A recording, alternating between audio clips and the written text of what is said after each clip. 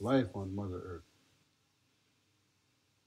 We see all kinds of things growing, trees and animals, insects, birds, all have life.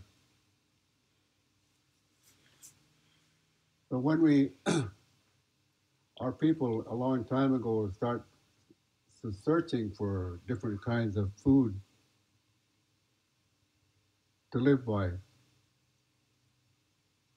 and they decided that some of the ones that they tasted would be proper, like different animals, different kinds of fish they got out of the rivers.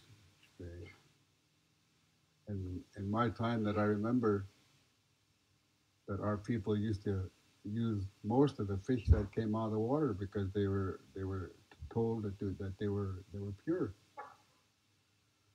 I remember when I was a young boy, I used to eat suckers, and different kinds of fish, and I'm still alive. And I used to fish for suckers. I used to fish for chiselmouth and whitefish and all these other kinds of fish.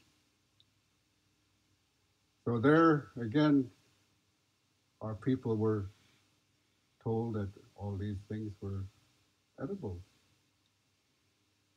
So then we go and take another step and we go to different kinds of meat. Some of the meat are not right to eat, but they, they experimented. They found the ones and mostly the ones that were like they give their life to us. You could see them and then they'd stand still and say, well, just like take me, I'll feed you. So there, again, they had so much respect for the different animals that they used quite a bit of it. Just about all of like, for an instance, take a deer or an elk.